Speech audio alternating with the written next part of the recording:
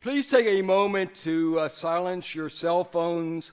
I'd like to remind you that no flash photography is permitted during tonight's event. Following the event, a book signing will take place upstairs in the lobby. And don't forget that most of our author events are also offered as podcasts at freelibrary.org. Welcome to the Free Library of Philadelphia. I'm Representative Jim Roebuck, and I'm certainly very happy to be here this evening. I'm a native Philadelphian. I grew up in Philadelphia, graduated from Central High School, but my particular focus tonight is on the fact that I went to first college at Virginia Union University in Richmond, from which I received a history degree of honors, and then I did my master's and PhD at the University of Virginia in Charlottesville. So I'm a wahoo, as they say. Subsequent to that, I taught history at Drexel University for more years than I like to think about. Hitting all the right points here. I worked briefly in the mayor's office as a legislative assistant to Mayor Wilson Goode, and in 1985 was elected to the state legislature, where I still serve, and am currently the minority or Democratic chair of the House Education Committee. The Free Library is dedicated to advancing literacy, guiding learning, and inspiring curiosity, from its award-winning author event series to its thought-provoking programs like the upcoming American Presidential Series, which will present compelling programs through the presidential election season. It's now my pleasure and indeed honor to introduce the preeminent scholars Annette Gordon-Reed and Peter Onuf, who will be the presenters for this evening. Annette Gordon-Reed is a professor at Harvard, both in its university and its law school. Received the 2008 National Book Award and the 2009 Pulitzer Prize in History for the Hemingses of Monticello. Her other multitudes of honors include the National Humanities Medal, a Guggenheim Fellowship in the Humanities, and a MacArthur Genius Fellowship.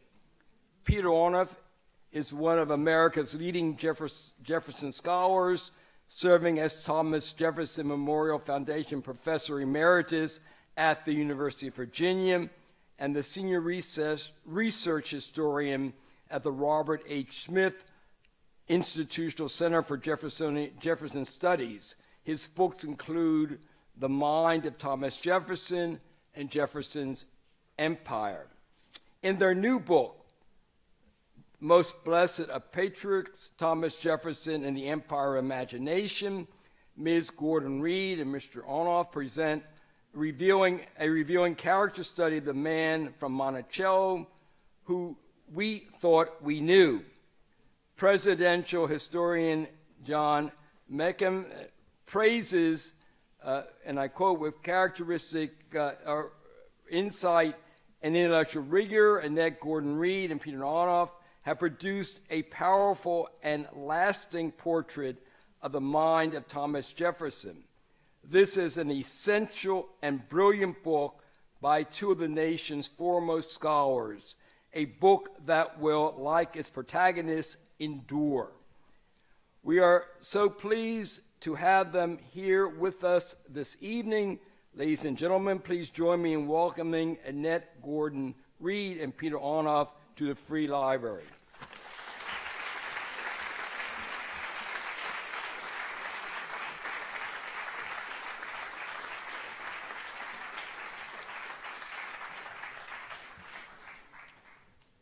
Thank you very much. It's wonderful to be here, and to be here with one of my very best friends, Annette Gordon-Reed. And we'd just like to start by talking a little bit about our authorial friendship. The secret is I wouldn't have done this book if it hadn't been for Annette inviting me and then an opportunity to spend time with her. So that's what a serious scholar I am. Annette, maybe you can make a better argument for the... Well, people ask us how we came to do this and when this book began, the idea for doing it. And I say that it began sometime at the end of the 1990s when I had written a manuscript about Thomas Jefferson and Sally Hemings in American Controversy. It looked at the way historians had treated the story of Jefferson and Hemings, and I wanted to find people who had been skeptical, or people who I thought would be skeptical of the story, because I think it's always better to have people who are going to tell you what you do wrong as opposed to people who are going to just agree with you about whatever it is you're saying. So I really let her down. You let her down. Well, you know, I called him up and I said, you know, I have this manuscript that I've worked on. I called him because he was the Thomas Jefferson then Memorial Foundation professor at UVA. He was the successor to Merrill Peterson and the successor to Duma Malone. And so I figured that he would be hostile to what it was that I was saying. And I wanted to hear what he had to say. And he agreed to look at the manuscript, and he read it, and to my surprise, he liked it. And he actually not only liked it, he wanted the University Press of Virginia, that's what it was called then, now it's the University of Virginia Press, to publish the book. And I'd had an offer from another trade publisher, and I decided that I wanted to go with Virginia because it was Jefferson's university, and it's an academic press. And because of the nature of what I was doing, I thought that it would be better to have academics know that this was a book that had been vetted by other academics. Usually when you submit a book to an academic press, at least 2, sometimes 3 scholars are asked to review it before they decide to publish it. So I felt it was better to go with Virginia, and I did. And ever since then, we've been really good friends. We've been on this journey together. Peter has been writing about Jefferson from the standpoint of he's an intellectual historian, so he writes about Jefferson's writings, what Jefferson read, and how it affected, influenced his life.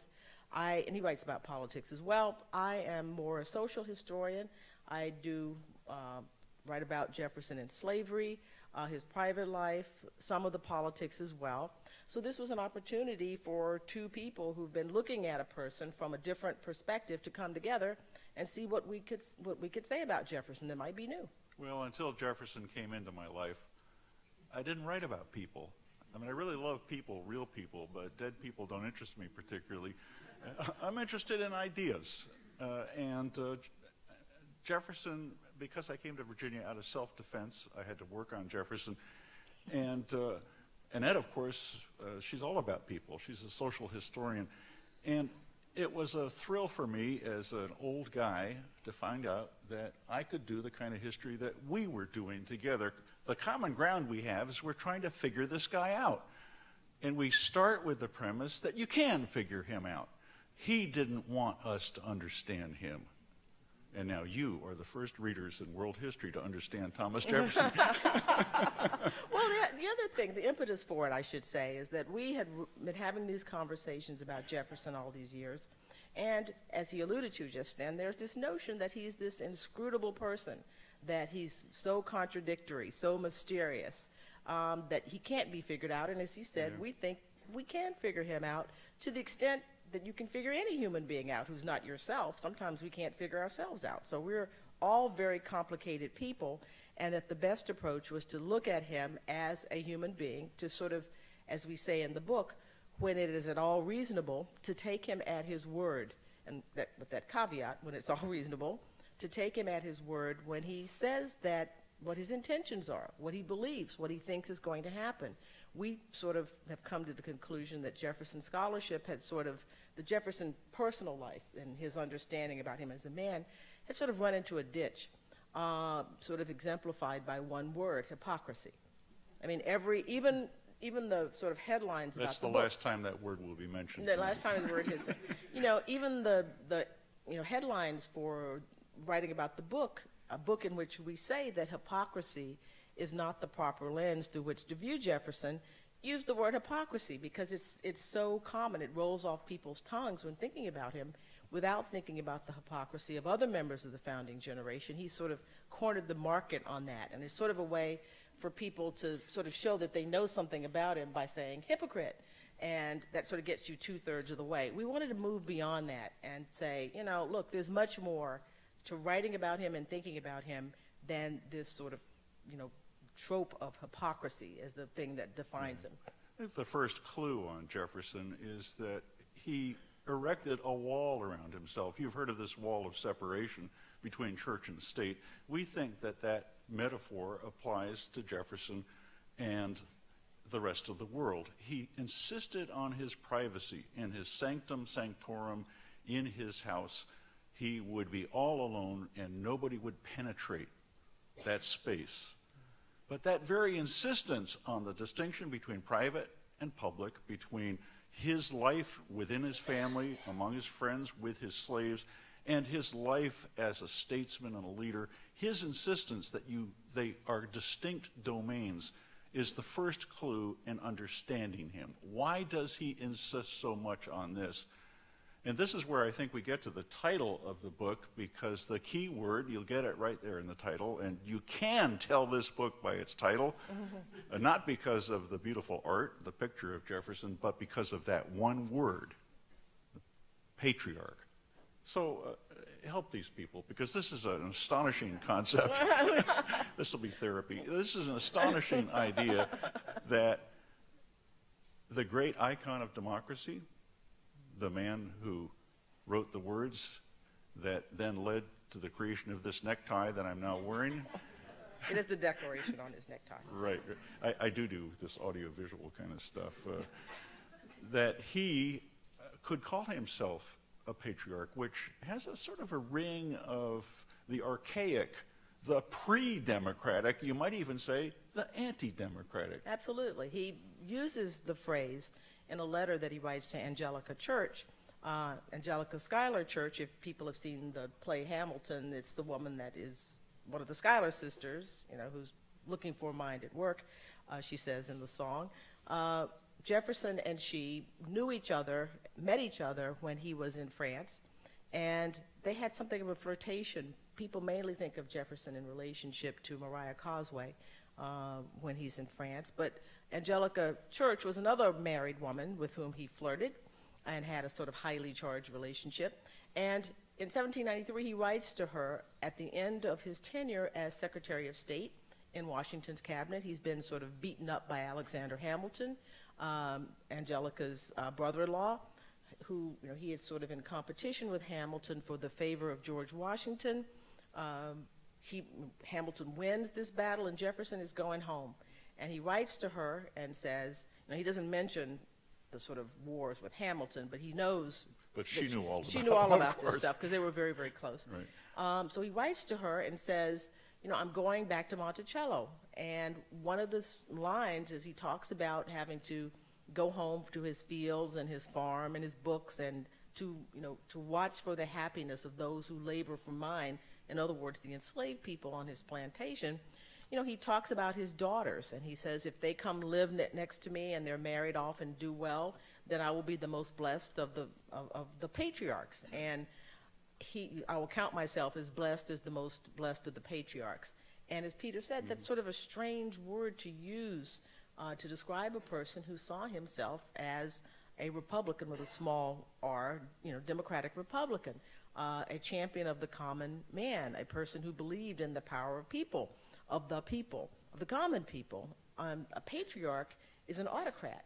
A patriarch is someone who rules over his domain, his family, sometimes enslaved people. You think about ancient times. In another letter, he describes himself as living like an antediluvian patriarch among his, you know, farm and his family and so forth. So what we wanted to do is to think, how can these things exist together? Now, we see this as a contradiction, but it made sense to Jefferson. Oh, it's much more than a contradiction. Think of Jefferson's association with rights. He's the president who defines the rights. He's the one who articulates natural rights. Well, one of the rights that seems most natural to him is to have complete control over his domestic domain. If anybody else is exercising influence in his household economy and the little society of his mountaintop plantation, then his control would be subverted, his dominion would be subverted. And if he is not secure in his dominion, then he can't be truly independent. That word independence is resonant both for the country as a whole and for Thomas Jefferson and other American men. They're independent so that they can form a government based on consent with each other. We make the further move that the people in the family should be equal too. And that's what he says. All men, and he means including women, are equal in some fundamental human sense, but the family unit itself is natural. And that's the key to understanding this link that we're exploring between the private and the public. The family isn't just a refuge, a way to get away from Alexander Hamilton. You can understand that. Jefferson says he hates politics, but he's lying. See, we do call him out occasionally. That's not hypocrisy. Everybody has to say that, and you have to say it particularly in the Revolutionary period, in the founding period, because if you were in politics for the sake of power and self-aggrandizement, you'd be the enemy of democracy. We're not supposed to have political parties. People don't run for office, they stand. You understand the distinction? You're standing for office means you're an upright man, you're standing, people see you, and they say, we want you to represent us. So we think that as we began to explore that connection between how Jefferson lives and what he thinks, that both dimensions of his life become clearer to us. Well, and family is natural, as you say, and the sort of natural order in the family with the male as the head of the family. Used to be natural. Well, his understanding of natural. Jefferson's born in 1743, I will remind you, understanding of what natural was with the man as the patriarch, is the head of the family, right, and over whom he exercised power, but also for right, whom he had responsibility. So there's this notion of that Jefferson has of himself as something that we think is problematic, a benevolent patriarch, a benevolent figure, and that's how he thought people were supposed to rule in the family.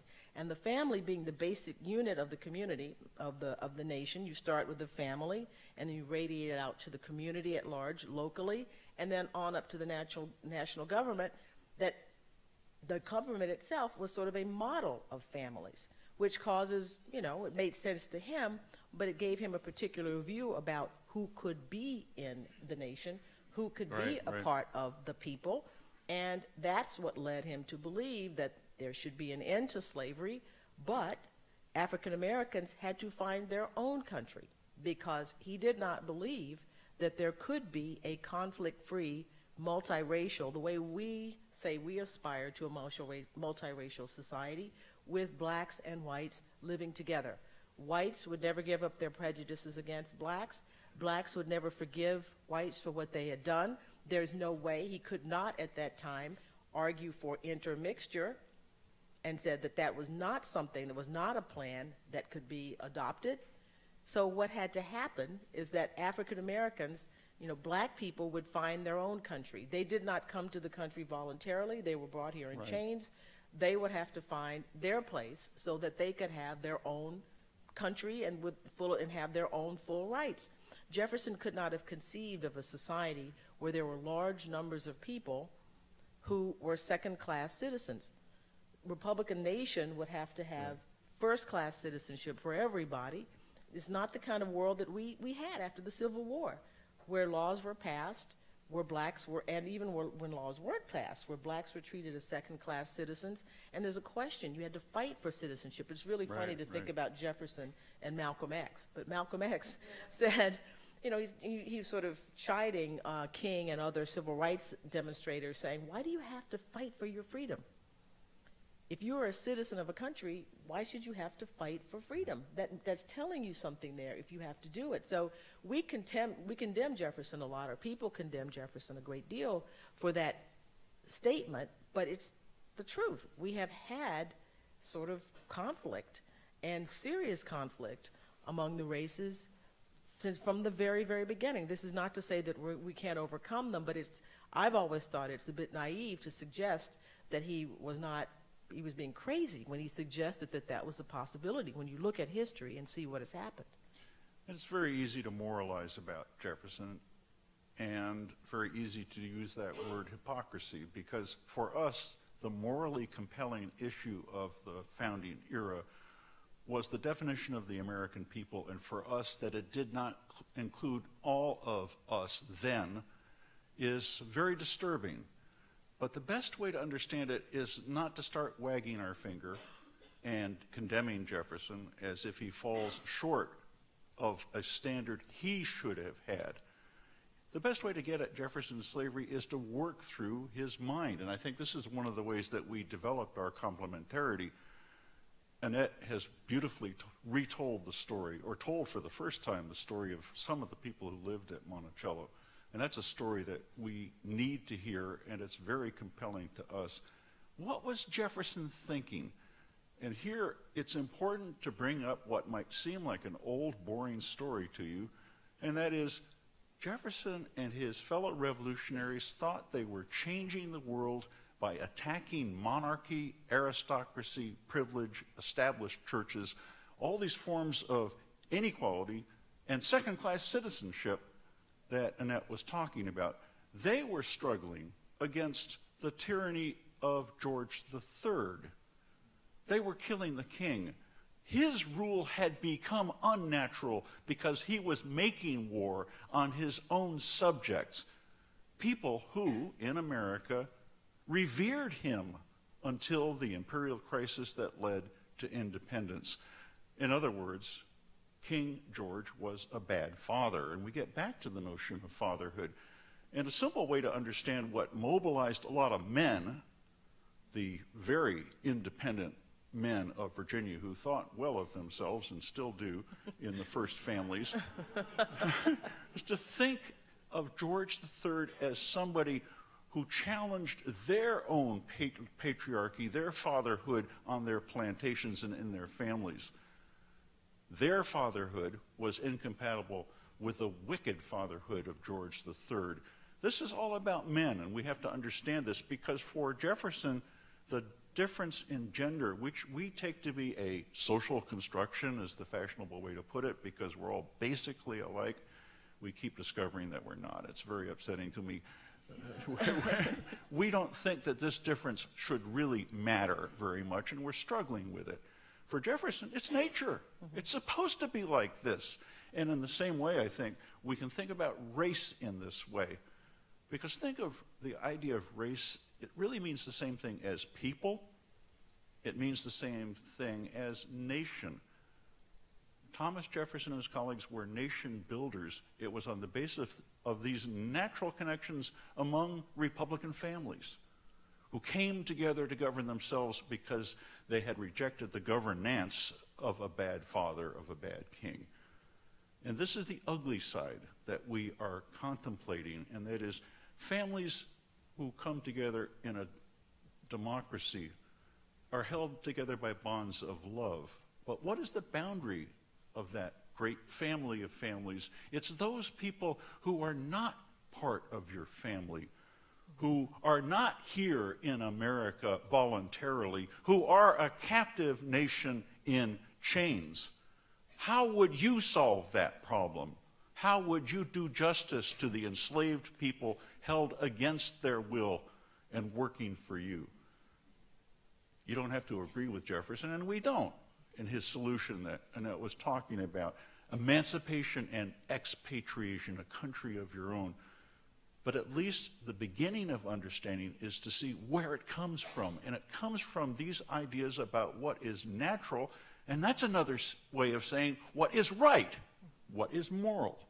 And it's confusing, doubly confusing, because we think of the Enlightenment, even the word, as inevitably positive.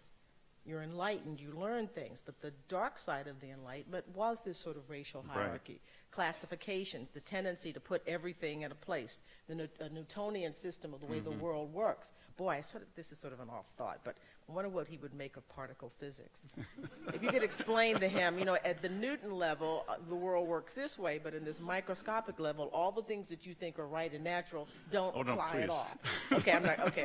I won't go off into that. But the Enlightenment fires Jefferson's imagination, and he wants desperately, the thing that's clear, and I hope it comes through in the book, wants desperately to be seen as a progressive person. And the funny thing about it is that now he's seen as this sort of reactionary, conservative person. During his lifetime, he was seen as this wild-eyed revolutionary.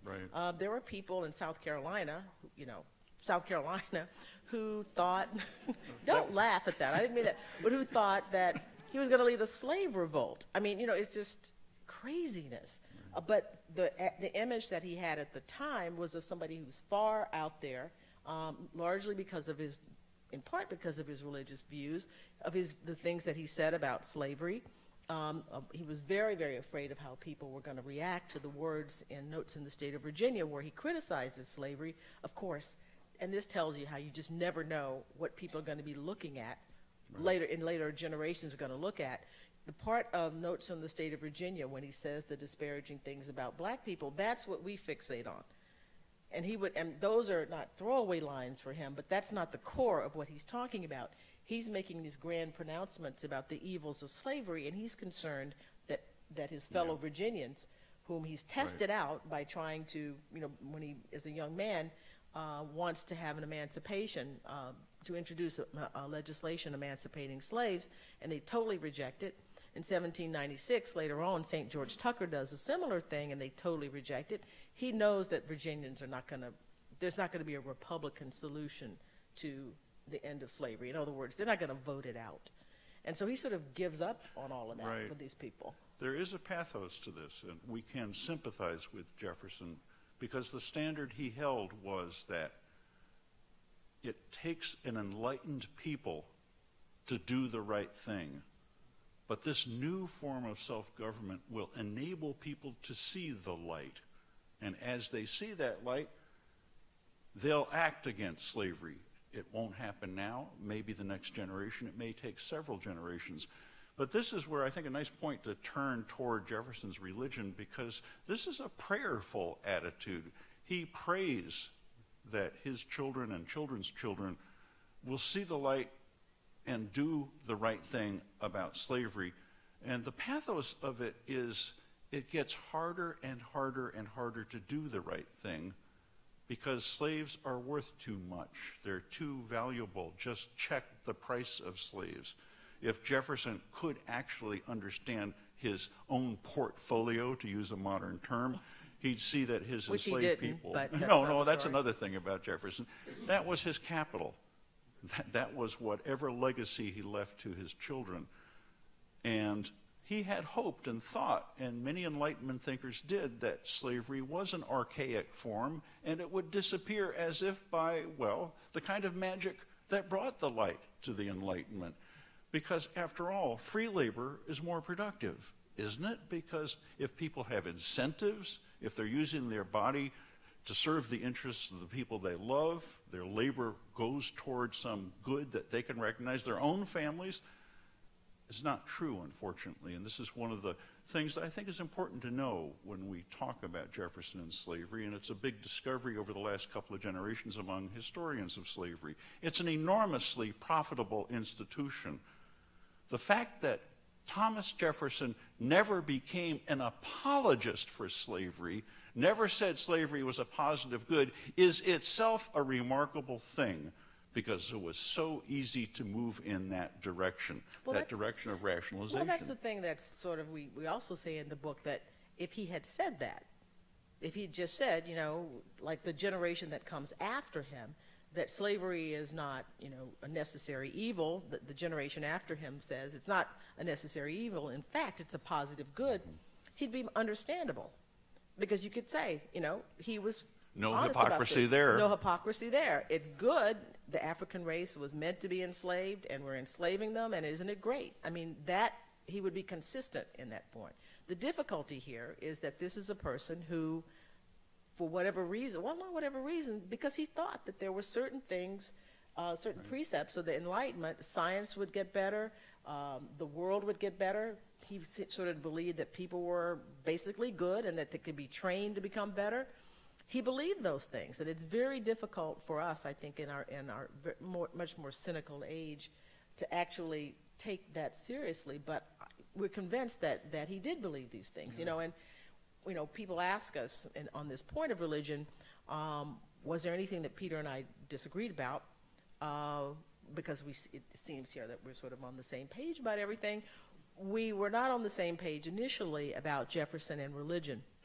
You know, I grew up in the United Methodist tradition, and when Jefferson calls himself a Christian, I sort of think that he's saying that, you know, sort of always assume that he was saying that just to, if not curry favor, but to sort of cover himself or protect himself. You don't think Unitarians are Christians, do you?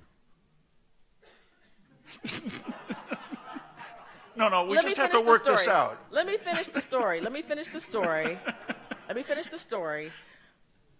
I said I had difficulty with that, with a person who said he didn't believe in, you know, the divinity of Christ. He didn't believe in the miracles. He didn't believe in the Trinity. Now, however, I'm not talking about my personal belief, but I'm just talking about my understanding of what Christianity is from my training and from the way I was raised. And I was sort of doubtful, I was sort of dismissive of Jefferson in that. And I was about to say that arguing with Peter, who is from a Unitarian tradition. If you can call it a tradition. A tradition, whatever that is, a Unitarian tradition, convinced me that I was being prejudiced, that I was being too dogmatic. Yes, that's the word for it. Dogmatic, the exact word for it. I love this confession. Confessional moment. It's good for her. It's good for it, yeah, something like that. But that I was not taking Jefferson's religion, his statement that he was a Christian, seriously, because, and if you think about it, I mean, there was a council, people talked about what gospels would go in, what gospels would come out, it would not go in, or whatever. So it's not like there was some received tradition that came down unchallenged through the ages, and so I backed up away from that, and I became convinced that he can't call himself a Christian, that he was sincere, I would say, in his belief that he was a Christian. And one of the things he says is that he wanted to hear the voice of Jesus as a great ethical teacher who could speak to mankind, the family of mankind, without the intermediation of all the interpreters, all the priests, all the people who had a self-interest in interpreting him in a certain way. A miracle is, simply speaking, a violation of the law of nature. And then you're saying that God is not lawful and creation doesn't make sense. But isn't understanding, trying to understand the laws that govern God's creation a way of worshiping God? This is the deist position, which is easily trivialized and rejected today because it doesn't involve, we think, a leap of faith. I think that's wrong. To believe in an orderly world, to believe in the imminent light and enlightenment of the world, and the possibility that Jesus' gospel of peace and love could become universal, and that all peoples in the world would participate in that.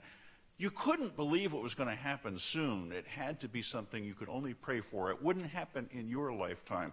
And it's that awesome faith in creation, I think, that deserves more respect than it has gotten from people who assume that their embrace of some miracle mysticism teaching that is special to them because of their personal relationship to a godlike Christ. This is Jefferson's insistence, and this is, I'll throw this out to you Calvinists. There must be one out there or two. Jefferson said this: I'm the real Christian. John Calvin, you, wherever you are in the audience, you are an atheist. And he believed that, and so in thinking that there would be religion, he sort of knew that religion would be a part of American life forever. Right. So he takes a razor blade and cuts up the Bible, removing all the miracles, all of the things that he thought violated the laws of the rules of science, that kind of kept Jesus' pure teachings, you know, intact. And he wanted this to be a part of sort of like a civic religion for the new Republican society. And in fact, for a time, what was called the Jefferson Bible, he named it The Life and Morals of Jesus of Nazareth, not Jesus Christ, but Jesus of Nazareth, was given out to members of the House of Representatives when they were elected. Can you imagine? Published by the government. Because something like that could happen, if you could imagine that something like that could happen. Texas. See, now you're picking on everything here. My I home wasn't going state. to tell anybody you're from Texas. Yeah, well, you know. But I mean, so he thought that that kind of book would be a good book for the new Republican society.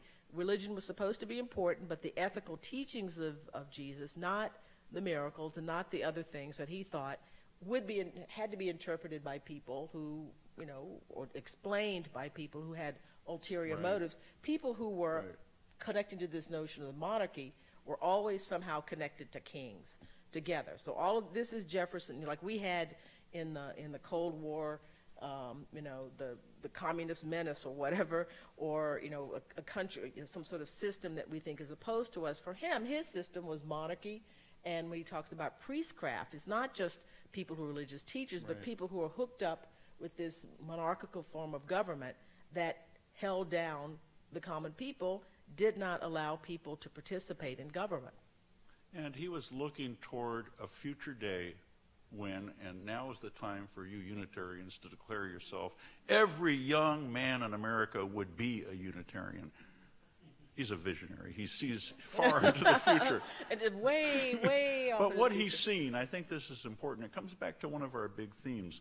His spiritual quest is all about making sense of history, the course of history through time. And for him, people who are no longer constrained to worship in state-supported churches but freely choose what preaching to hear, they will become increasingly enlightened. And through the competition of the religious marketplace that separation of church and state makes possible, what will emerge eventually will be a genuinely democratic religion of the people that will shape their moral and ethical vision. We said before, if you have self-government, then an enlightened people will do the right thing. Jefferson didn't think it was enough just to let people as they were make these momentous decisions. They needed to be educated, enlightened. They needed to be taught. And a truly Christian, enlightened Christianity would do that for the American people. I would risk saying that Jefferson advocated the emergence of a Christian nation. Now, don't start pushing back at me, because that's a term that is used on a very anti-Jeffersonian position on the far right. He also believed that in nature and the creation of nature's God, there was an intelligent design. It made sense. And this was his quest, to make sense of the world in the face of his own ignorance, his darkness, all the things he didn't know, all the things he couldn't predict, but he prayed for the light. Mm-hmm. So I think with that, we're supposed to take questions from you guys. This is a revival meeting. We just wanted you to know that. Just wanted you to know that. He's going to be taking the... He's our man. He's our guy. Hi. Yeah, raise your hand and we'll get a microphone to you. Thank you. Thank you for that provocative, interesting presentation. Could you say a word about both Jefferson's mentor, Mr. Wyeth, and also what role, if any, did the Henry Adams work have in your understanding of this ethereal empire of the imagination? Well, we quote Henry Adams at the beginning, because he creates the lines that people use about seeing the semi-transparent shadows that sort of suggest that Jefferson is this, inscrutable individual. It's had a lot of influence. Henry Adams was a masterful writer, And he was an Adams. And he was an Adams, and his family had long had sort of ambivalent relations with Jefferson. So it's been enormously influential. George Wythe was Jefferson's teacher, law teacher. He studied law with him longer than most people studied law, maybe almost 5 years. He said he was his ancient master, his dear friend. This is when Wythe is murdered later on.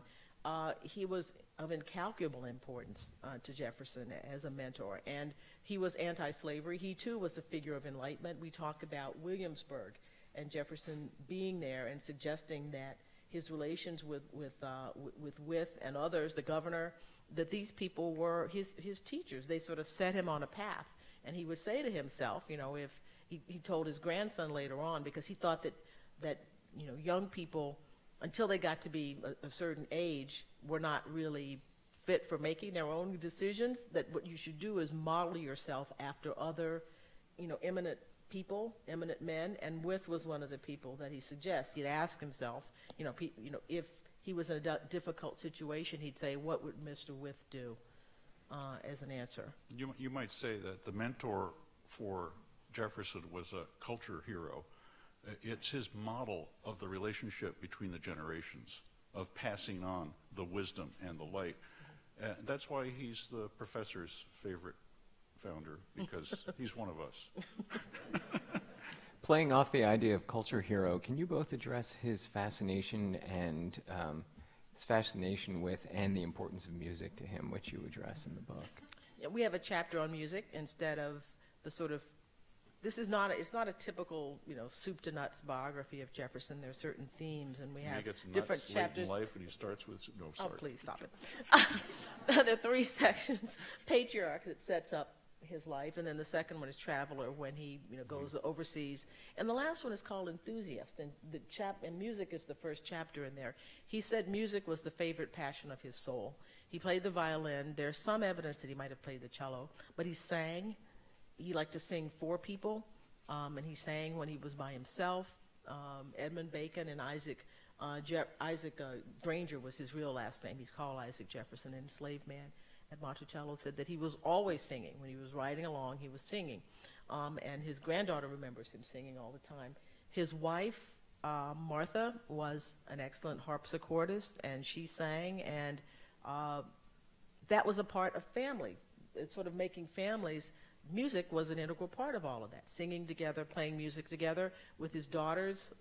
His younger daughter, Mariah, was not so great, not as enthusiastic a musician, but she tried to please him. And all of his children the sons with Sally Hemings were violinists. Eston, the youngest one, actually made his living as a musician, a violinist in Ohio. And his signature tune was one of Jefferson's favorite tunes, a tune called Money Musk, and that was what he was known for playing. So music, he thought, attached you to people. It was a sentiment. Very important. Very important, a way to have sort of a meeting of the minds and more the meetings of the heart. It was very emotional to him. So this person who's seen as, can be described sometimes as a distant, chilly person, but he more or less more shy, I would say, because people said after a while he warmed up. But music was the way of making connections to people. It's the model of an ideal conversation that everybody brings something to it, but you have to be well trained, and you have to play together. It's a vision of democracy, and of course it's completely unrealistic, but it's something that he and his family could practice in his home and that he could imagine for the American people. Think of American history as a really good extended jazz riff. For Jefferson, it would be harmony, it would be civil, it wouldn't be rancorous or conflictual, there wouldn't be dueling solos, Hamilton versus Jefferson. It would be one great, beautiful song. So even in his leisure time activities, he's performing and acting and thinking about what matters most to him, both in his family and in society as a whole. So Jefferson wrote the American Songbook. We will we'll try to stack people up here. Lonnie in front, and then there's a gentleman in a black hat halfway back. What do you think Jefferson would think about our freedoms of today? Now, I mean not only freedoms from monarchy, freedoms for slaves, but also freedoms for women. Women actually did not get the vote until 50 years after male slaves got the vote. Right. What do you think he would think about today? She says that with a smile on her face. You want to start with that? Well, do I want to start with that? I think that the emancipation of women would be more difficult for him than what has happened on the racial front. I think women... It's not natural. It's not natural. It's not I mean, I think, he says, I venture it as a suspicion only that blacks are intellectually inferior to whites. Of course, he believed that, and most of the people of his time believe that, and many people believe that today. But he would never have ventured it as a suspicion that women, were different than men. That would have been clear. It's the bedrock principle. So I think someone asked me when I was working on the Hemingses of Monticello, it came out in 2008, and people asked me, you know, would he be more upset about Barack Obama being president or Hillary Clinton being president? And no, he'd be a Republican. I don't think he'd be a Republican, but I don't think there's any question that he would have been more upset about a woman president, because that would have violated nature. That's just not, we would have understood that there were men in other countries who were leaders, and sometimes a woman got to be president or king or queen if something went wrong. But men, he understood that men, when he talks about enslaved people revolting and you know, rising up against their masters, he's talking about men.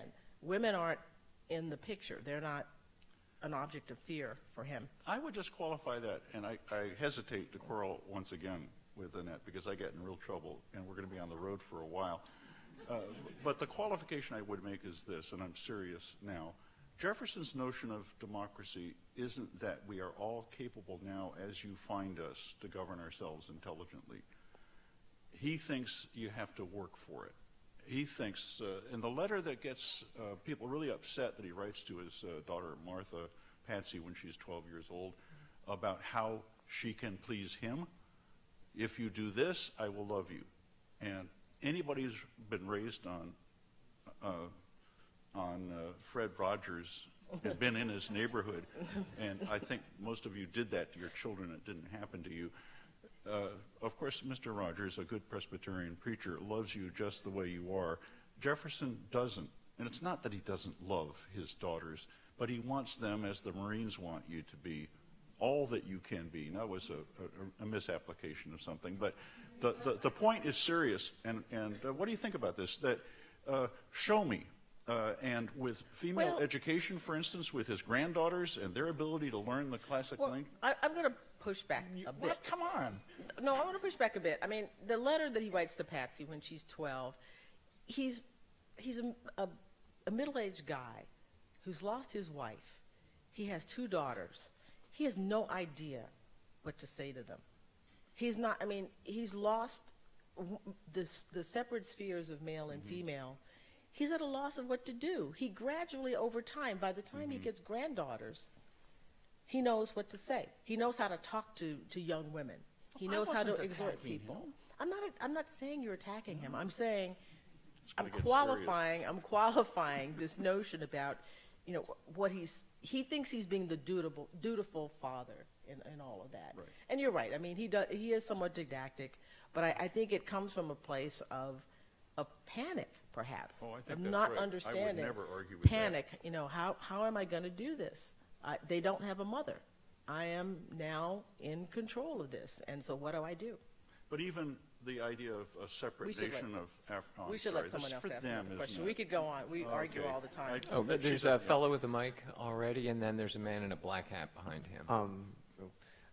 You paint Jefferson as such an idealist at all times. He's always willing to accept the best and the potential of everything. Was there ever a moment in his life where he gave in to absolute cynicism and he maybe lost some faith in the potential of America? Great question. You want to start with it, Annette? Okay. I think the thing about optimism, I don't want to sound too psychoanalytic to you now. This is not Buenos Aires. But what does that even mean? But go ahead. The highest proportion of psychoanalysts per capita in the world is in Buenos Aires. Go ahead. All I'm saying is that love and hate are very close to each other. Same force, or cathect, as Freud would say. And optimism and pessimism only make sense together. You can't be optimistic unless on the other side of it is this fear of failure, that it won't be there. I think he lived constantly with the fear of failure. I think that's one of the reasons that he engaged in what I call a spiritual quest. He was afraid it would all fall apart. You'd pray too. And this is, we talk about the spiritual quest when he's in retirement. The Jefferson speaking about religion at the end of his life is different from the young man who's sort of railing against priests and so forth. And that may be a natural progression in people's lives when he's sort of looking back and taking stock on all of the things that have worked and all of the things that haven't worked. At the end is pretty bad because he ends up, I mean, he's broke. And for a long time, it's pretty clear that this is not going to work out. He keeps, sort of fantasizing about, ways to get out of debt. He has some sort of a development plan for Milton. It's a town, we think of Charlottesville as his town, but for most of his life, Milton, which is pretty much nothing now, was the town. And he wanted to buy property there and develop it and do things. So he kept trying to do it, but near the end, he's, it's pretty clear that it's all going to fall apart. And yeah, he was nasty in politics. I mean, did a lot of underhanded things. Don't worry, there's a lot of nasty stuff in his life. And Okay, gentlemen, standing. There's a lot of nasty stuff in politics. that's it. That's another That's word politics. for politics. I haven't had the benefit of reading either of your books yet, although I intend to, and nor have I had the benefit of reading any of Jefferson's books, his letters to John Adams, Right. or so forth. But I have a problem reconciling the hypocrisy of Jefferson and the Founding Fathers as it pertains to slavery. My limited understanding, my nascent understanding of American history at this time, I'm led to believe that when the Founding Fathers and the colonies were confronted with opposing the evils of the British monarchy and the institutions that we inherited from the old world that were evil, slavery being the foremost, that to get the colonies to unite, the two colonies that were insisting on having slavery, South Carolina, I believe, and Georgia, am I correct? Oh, well, no, you're wrong. Slavery was legal everywhere. Well, but It was legal everywhere. They insisted on it being. Sir, can you just get to the kernel of the question, because we've got to move on to some other folks. Like, I find it hard that, I guess it's easy to say as a white person that he was really being hypocritical. He inherited the institution, and my impression is he didn't like it, but he inherited it. Well, I think that's a fine statement, and we don't like the word. We told you not to say it. now, but no, I mean, it's understandable. It's a difficult thing for people to reconcile. But, and we say about Jefferson, people have a set of intellectual beliefs that we don't always have the strength to live up to. And it's a glaring flaw to us because we look back and see, by not dealing with this in the beginning, or when Jefferson was living, we see what happens. But if they had tried to deal, the sort of standard answer is that there wouldn't have been a union. There's no if question they had there'd pressed be no them. union. There would be no union if they had pressed. No, okay. no America. Yeah. Okay. Well, that's our point. No. We missed the point. That's it. I mean, they would not have come in, and people can say, well, people suggest, well, let them not come in, and they could go off and make their peace on their own if they wanted to be. But that isn't the way it went. People had an interest in creating a union, and they wouldn't have been able to do it if there had not been a compromise. I think it's important to remember Abraham Lincoln and the way he turns back to Jefferson for the ideas and the principles that would justify a war for the Union and ultimately an end to slavery. I think it's a measure of our cynicism and disenchantment that we can't find that in Jefferson because we don't believe in progress. What Lincoln believed in the kind of progress he thought Jefferson and his generation had initiated, not achieved. Do we continue to tell that Lincolnian story that moves forward, or do we turn back on all that came before and say it was a cynical joke against mankind? Take your pick. Lady. A question regarding Sally Hemings. Why do you think Jefferson did not free her? We talk about this in the book. I I talk about this in other books as well, because our understanding is that, you know, when people in that kind of relationship, the thing you do is free the woman. He freed the children, but not her. When Jefferson dies, in order to free her, he would have had to put her name in a document. He would have had to put her in the will to say, I'm freeing Sally Hemings. Everybody knew who Sally was in relationship to Jefferson. Her last name was not really given, but people wrote songs about them, told jokes about the whole business. So we'd have put her name in a will. He would have had to petition the legislature to ask to have her remain in the state, because of, a law in Virginia said that if you didn't get legislative permission, you had to leave Virginia, or you would be re-enslaved after a year. The other thing is, she was, at the time, she was 50 years old. You could not free an enslaved person below the age of 21 or above the age of 45 without explaining how you were going to take care of them, how they were going to be provided for. So, Sally Hemings' name in a will, a petition to the legislature, and him saying, this is how much money I'm going to leave her, or property I'm going to leave her for her to take care of herself. We would never have argued about this question. If he had done that, that would have been an admission that everything people had been saying was true, and he did not want to do that. The most important person in Jefferson's life was Martha Randolph, his eldest daughter. And this is just my speculation. Just looking at the facts of what he would have to do, I don't believe he would humiliate her like that to make that admission on his deathbed. The other thing, too, is I don't think that Jefferson would have thought that it was a proper thing to free. She was actually 53, I'm sorry. I don't think it would have been, he would have thought it was proper to free a 53-year-old woman. A man is, you know, even if he could have, I mean, he did free people who were older at the time, and he did explain how they were going to be taken care of. I don't think he wanted to admit this, and I don't think he would have wanted to free a woman, a 53-year-old woman. He had to free Harriet, the daughter, because any child she had, the two oldest children, Beverly and Harriet, Beverly's a male, go off as white people. And they don't want freedom papers because they're living as white people. If they have freedom papers, people know that they're not all white, and that's not what they wanted. So he has to free her because she's young and she could have children. And if she has children in Virginia or any slave society, the children are enslaved because they followed, you were what your mother was, it's the status. But Sally Hemings, for the reasons that this would be an admission, we wouldn't be talking about him.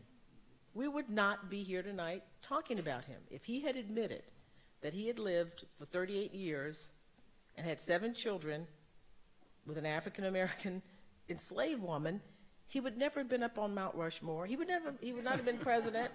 He would not have been, it's just not possible. And he was all about, very much into this notion of legacy. Legacy, he thought he was going to live, he wanted to live through the ages. He knew that they had done something special in creating the United States of America, and he wanted to be remembered for that. The white community would never have accepted him as a hero if he'd done that. Look at what's happened now. Look at what's happened now. All of the reevaluation of him, people are saying it's about his religion, it's about this. It's Sally. That's what it is. And he knew that. He was not a fool. He knew his people. This is the thing. People say, well, whenever Jefferson says the people will not bear this, the people are not ready, he was the foremost politician of his era. He knew his people. And he knew that if he admitted that, they would never have honored him. Well, unfortunately, we have hit our time limit. Please join me in thanking Annette Gordon-Reed and Peter Onuf.